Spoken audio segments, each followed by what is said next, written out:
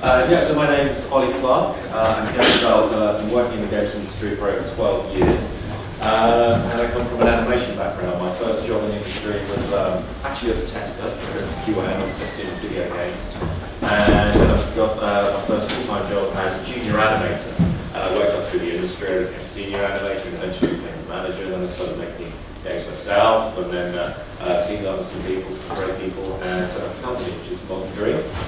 At the end of last year, I was very fortunate to be selected as a BAFTA Breakthrough Brit, which is it's an award, but it's also it's a sense of responsibility. I mean, BAFTA is a very prestigious organisation, and it's been a privilege to be a part of it, and it's something that I've taken on as something to live up to.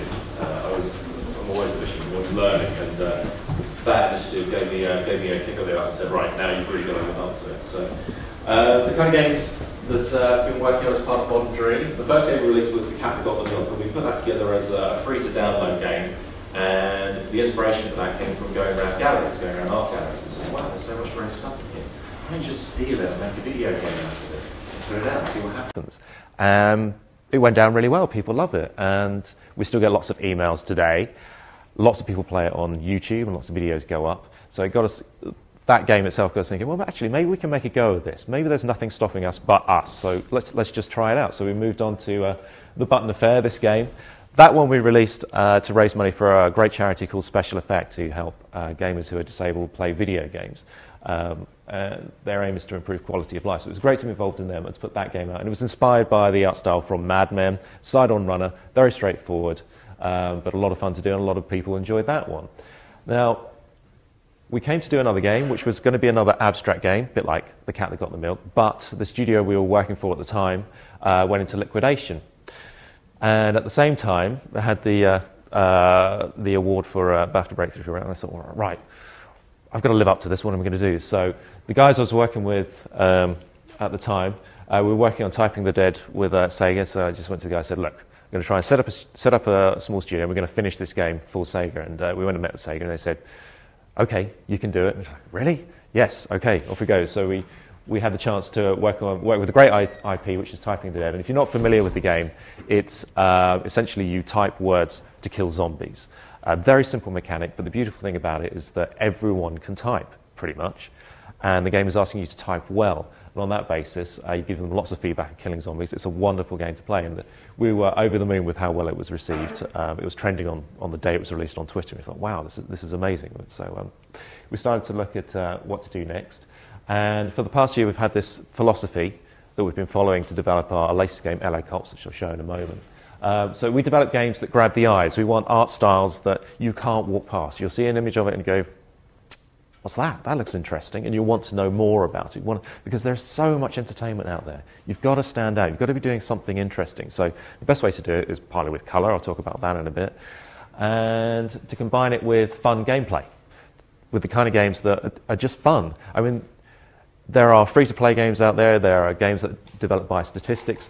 We're focused on making sure that games that we make, people will have fun playing them. That is the core thing. We make experiences that people will enjoy. That's the core of what we do. It's as simple as that. We make experiences that people enjoy. We're highly skilled. I mean, we've all got plenty of experience, worked in the industry for a long time. We've taken those skills and worked out how to become cost-effective as part of Modern Dream. We've reduced all our fixed costs and made sure that we're working with people on a very fair, very well-paid basis, but we don't have huge buildings that we're paying for. We work as part of the Arch Creatives. What is the Arch Creatives? It's our co-working space. So when we were setting up Modern Dream, we said, all right, we could have a big studio, but then we've got IT, admin, but technology's moved on. We all have laptops now, which are connected to the internet via Gmail. There's all our email sorted out. We have Dropbox or Google Drive to store all our documentation. It's all secure. It's as secure as anything can be these days. So actually all we need is a space where we can sit down, put our laptops, have a bit of broadband, and work. But we don't want to work from home. It'd be good if we were working with other people doing the same thing. So in the Arch Creatives, there are 3 game teams. This is our opening event. We formed up a community of around 170 game developers, and we hold socials pretty much every other month. And we get about 60 people that come along. Our whole group of developers is about 170 people. So we've got a good community of people flowing through it, which is kind of exciting. It's fun. It's great working with other game developers. And our aim is to put smart people in a smart room and have great games come out. It's as simple as that. I mean, we're all creatives. We're all problem solvers. We're looking for new ways to do new things. And we just need to facilitate people doing that. So we keep it very simple. You just got your table, your chair, your broadband, your coffee. Come in, sit down, get working, and occasionally get talking. You share an idea, you get feedback on it. All you need to do is put smart people in a room, and that's our philosophy with the Arch Creatives. And there you can see that's us on a work day. This is the same place we were having the party. Essentially, these tables are on trestles that we can move to the side, and everyone can just hang around, have a few drinks. We've got a back wall there which we can project games on or videos or whatever we're doing at the time. So the space is flexible.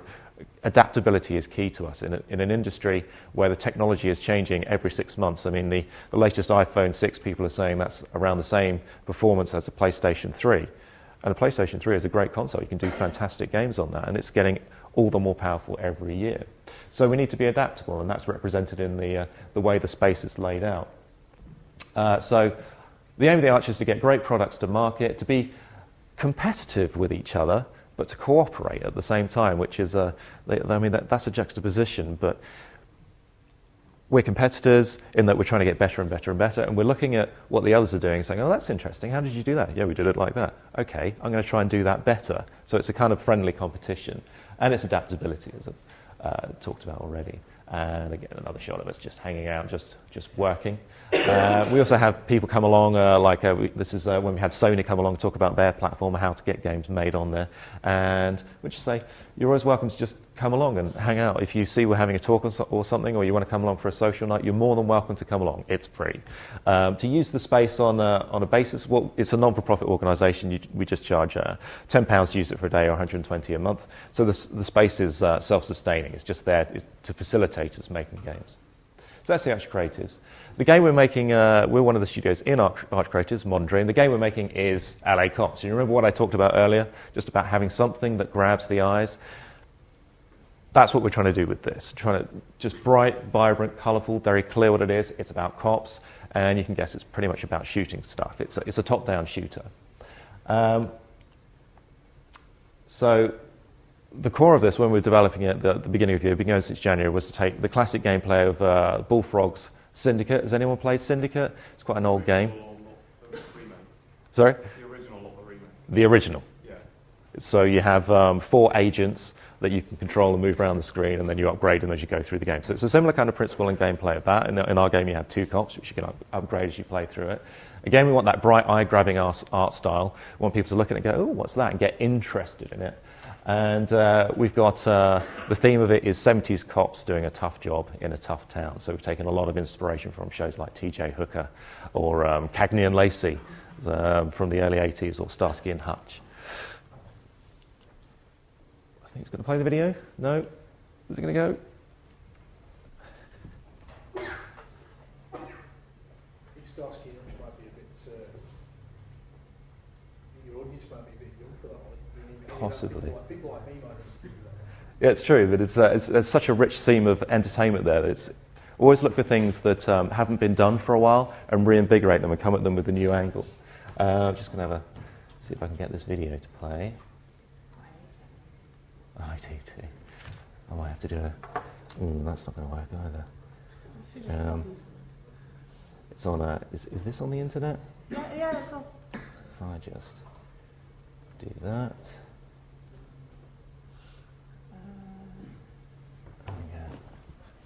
It'd be great to see the video because it kind of gets across the theme, how the game plays, just in a minute's worth of video.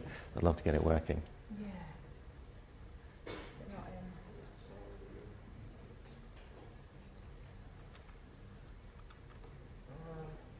New. Yeah. Oh, let's get it right there.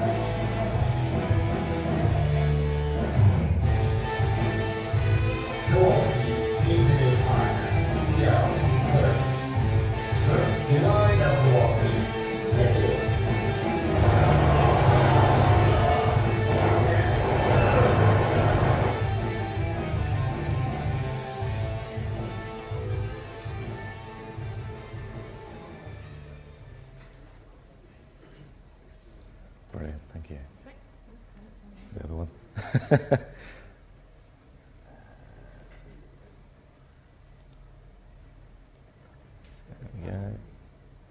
Brilliant.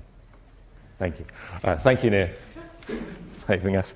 Yeah, so that's LA Cops. More than welcome to look it up, or if you've got any questions, you come up and find me afterwards. So, inspiration and design, this is what I want to talk about today. I've got a short Google link there, so you're more than welcome to have a look at these slides later on and drop me an email if you have any questions.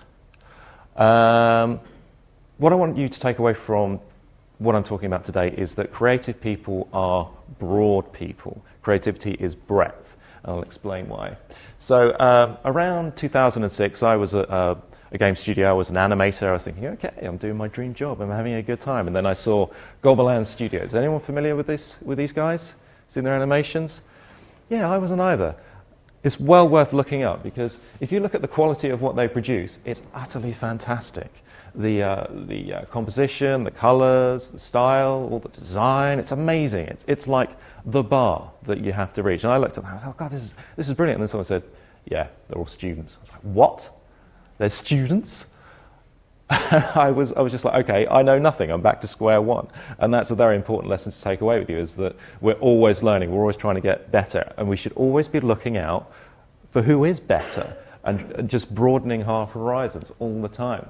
And I was talking to a guy who was Swiss, I think, and he had some familiarity with the guys who were on the course and how they did it. And he said to me, first, they teach them to be artists, and then they teach them how to use the tools. So there's an ethos there of understanding the core of art, the mysteries of art and how all that works. And that really got my imagination. It just opened a door and just said, there's a whole world in here I know nothing about. So I just thought, right, I'm going through that. I'm going to find out as much as I can. And this image, the true artist helps the world by revealing mystic truths. I love the way that he summed that up in this kind of these two colours that just don't work together. It creates a tension in the image. It's Bruce and Alma from 1967. It's just one of the images that just opened a door. I just thought, oh, that's kind of interesting. You can do something like that. So to be broad, you need to be curious. You need to be asking questions about everything all the time. Why is this part of the carpet blue? Why is that part red? Why has it been laid out that way? It's not just random. There's a reason why that's happened. You need to be looking around all the time and asking why everything is the way it is. So first, we're going to look at the art, and then we're going to look at how it's executed in the game that I showed you, LA Cops. And so thinking of artists, Leonardo da Vinci. Everyone knows him, he's very, very famous. But he was curious about everything. He didn't just think of himself as an artist, he thought of himself as a scientist.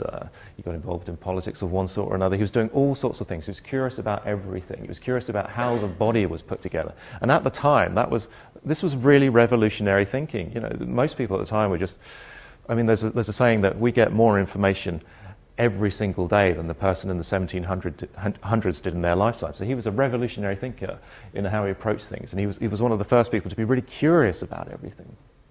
So here's a question: how many colours can we see? You ever wondered that? Have you ever wondered how many colours? And the answer is quite interesting, actually. On average, we can see about 10 million, but it's not the same for everyone.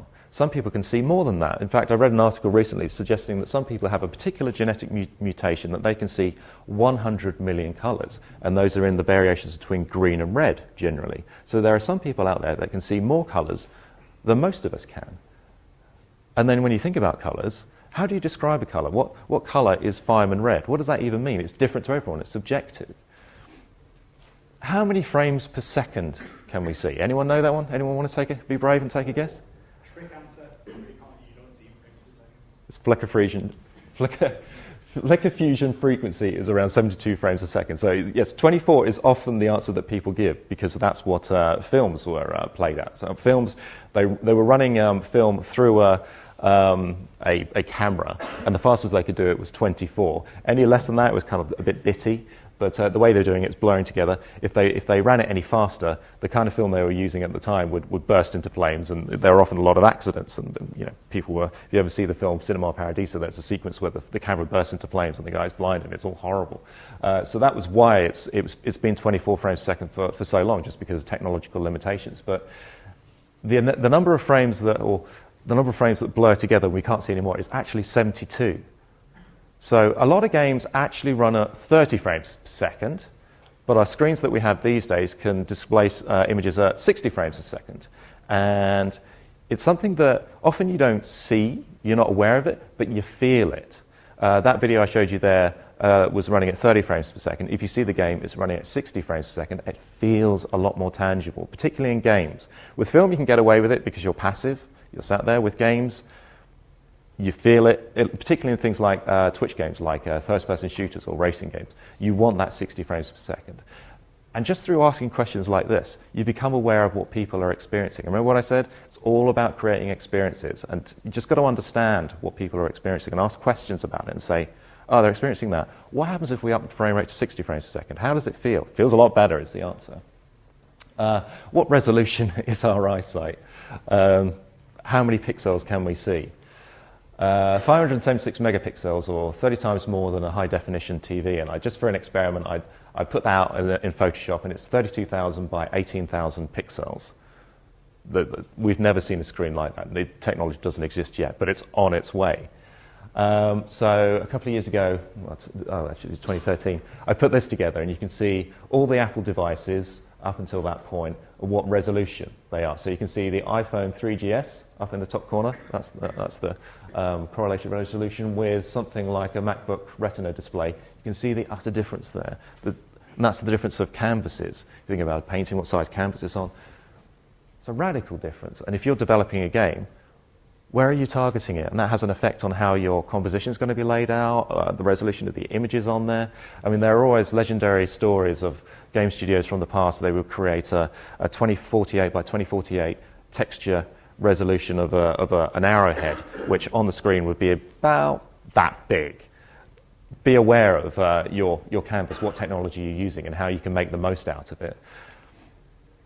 Cameras, be aware of cameras. What are the standard resolutions? Now, you got video CD there, going to DVD, going to 720p, so the 720p is kind of PS3, Xbox 360 resolution. Now we're on to the next generation of consoles. They're largely 1080p, so you can see the difference there. And 2K has been coming in, and 4K resolution monitors are coming out. You can pick up a 4K one, I think, for about £1,000 now, and they're coming down rapidly in price. So this is rapidly becoming the norm. And I was just reading about iMacs that are coming out. There'll be 5K. And the difference in quality there, if you get a chance, go into somewhere like Kai's or PC World, and they have these screens there, and watch the video footage, and watch something, they have video footage of films like Pacific Rim and The Hobbit, and feel the difference in that. It's quite radical.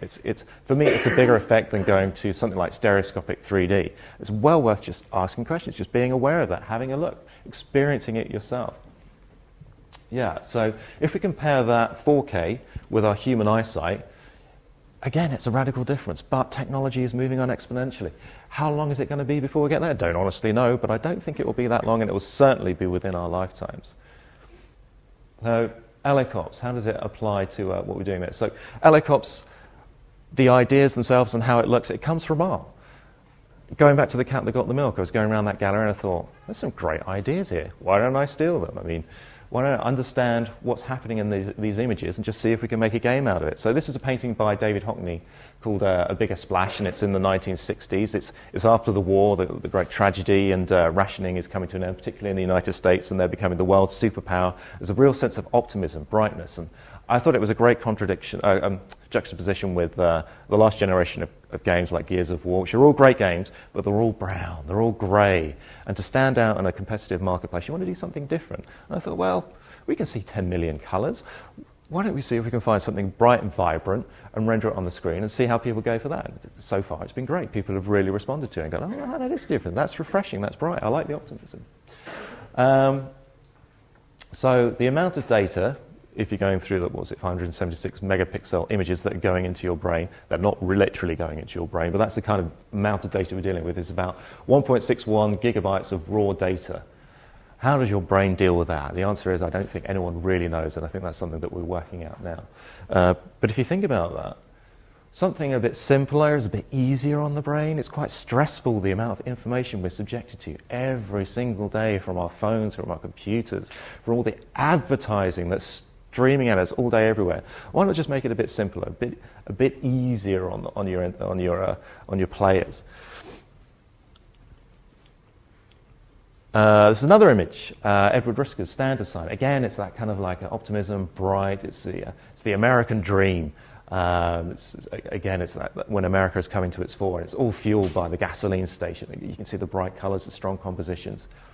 It's just appealing. It's nice.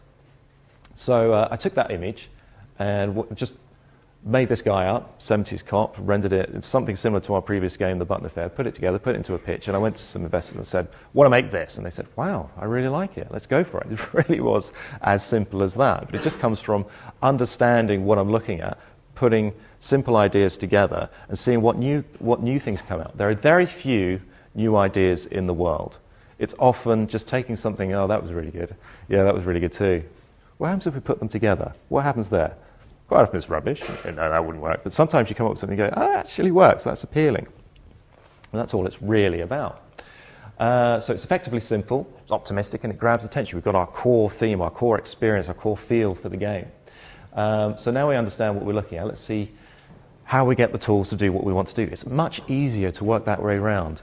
It's great to learn the tools, and you have to do that. It's very, very important, but it's much easier to come up with a compelling concept if you know what you're looking at in the first place. Okay, it's much easier to get the technology to do what you want it to do. So how are we going to do that? The game LA Cops is in development with Maya LT, which is a very low-cost 3D piece of software. My background, I started in 3D Studio, I learned Maya. The Maya LT came along, I compared the feature list with Maya and Maya LT, and I thought, okay, Maya LT has got all the bits I want. Maya has all the bits I want, plus some video and post-production features that I will never use. And it's a heck of a lot cheaper. You can go on a monthly subscription or just buy it outright. I'll go for that. I use that tool. And people thought I was crazy at the time. I used to get some strange tweets at me sort of saying, really? You're going to use that? That's not professional standard. Actually, it is. Never listen to other people. Use your own brain. Make your own decisions, because it's certainly been working out well for us. We also use Unity. We paid for Unity Pro, which with iOS, and that comes to about £1,500. However, Unity, as sure as you know, is free, and you can get making games in it straight away. We're using Photoshop or Adobe software, which is pretty standard, so that doesn't look like changing. It's a great piece of software to learn how to use. Illustrator is great for vector art. We've got a very flat shaded style, so we used a lot of vector art. We use Zara. Not only is it a lot cheaper, but personally I prefer it. I think it's a lot more straightforward. I can get my ideas out without fiddling around with some strange interface issues that I think Illustrator has. But that's purely my opinion. So the pipeline. Now, hopefully you're familiar with the general pipeline of how assets go, but I'll run through it. You've got your concept that you're making up. How are we doing for time, am I? 3 minutes, right. I'm going to chop through this. So you've got your concept going to model, UV unwrap, texture, you rig it, animate, export, populate, make anim script, build, get it, test it. You've literally got to go through all that to get your assets in there. You've got all your modeling, you've got to make sure you've got your topology right, need deformation, make sure it deforms correctly. Do I really need to start from scratch these days? No, you don't. You can just buy a model that meets all that criteria. It's important to understand it, but you don't need to keep redoing it. There are wonders on the internet. There's plenty of resources out there to just go and buy a model. You modify it, and you can make it look like that. Pretty straightforward. That is a 3D model running in Maya LT. And I started putting the concepts together to, again, look at the experience that I'm trying to get across. The feeling of this guy's isolation. There's something wrong with him, but he's kind of on his own. Again, just get it into 3D, just see how that feels. So again, looking at this pipeline, do I really need to do all that? Think about it. That's what I want. Do I need to do all that? Do I need to do UV unwrapping? Nope. You can see all the red issues there. There's basically parts I've cut out of the pipeline. Those are all necessary steps if I want to do a Gears of War character. But for me, for the style of game I'm looking at, not actually necessary. Just saved a ton of work there, but I'm still getting exactly what I want. The other characters follow exactly the same principles. Now I've got one, I can make lots of them very quickly and very easily. The rigging, again, Maya LT has human IK, which is great for getting characters rigged up, getting them animated in games. And you can see plenty of examples online there. I recommend having a look at their website and seeing how that works, because you can get your own animations. You can get a character into game animating with other animations, not having to do your own first, get it all working, and then say, right, now it's all working, I can create my own animations over the top. The beauty of doing that is when your program is saying, I need to do my prototypes, where are my assets? You can get going with it very quickly with a combination of human IK from Maya LT and Mixamo. It won't be exactly what you want, but at least you can feed the programmers whilst you work out what you do want. So, yeah, you can kind of see how just strip down the pipeline, again, because I know exactly what I wanted to do in the first place. I understood that. Colour. Yeah, there's a whole other section here on colour, which I'll have to go through very quickly. So this is a picture by Monet, and he understood that colours have complementaries, colours that go really well together and set images off. So there's something missing from this image. It's that sun. And that orangey, sort of reddish orange is really vibrating against that blue there. It's really standing out. It's capturing your attention. Colour is a very powerful tool if you know how to use it. It's an incredibly complex subject, but if you know how to use it, it's very, very cheap to run on any device, but it's incredibly powerful.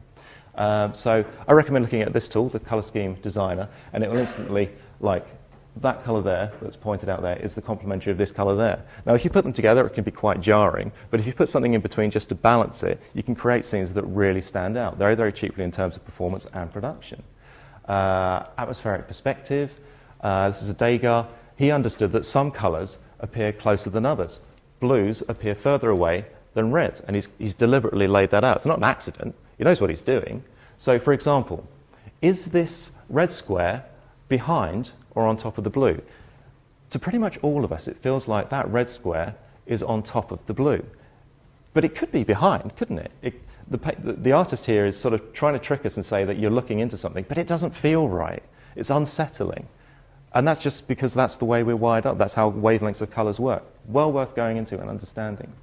And Photoshop understands that. The people that wrote that understand that. And they've laid out the program to help you take advantage of that. And you've got hue, saturation, brightness. Those three elements. Understand how to put colour together based on those three criteria. The hue is here, the different kind of colours that you've got. The saturation is how rich that colour is. And then you've got the brightness, this value going up and down. So colours here appear very far away. Colours here appear very close. That's not an accident. That's laid out that way deliberately. Again, be curious. Just be asking yourself, why is that way? And find out. Could we go on, running out of time? But in summary, question everything. If you take anything away today, just when you go home, why is your house laid out that way? Are you living in a 1930s flat? There are reasons why that was laid out the way it was now. Why are modern flats laid out differently? Or if you're in halls, find out why. Questions. What colour are shadows? They're not black. Shadows are never black. They're always a colour that corresponds to the lighting around them. Creative people are broad people. Thank you very much for listening. I'd just like to wish you all good luck. Thank you.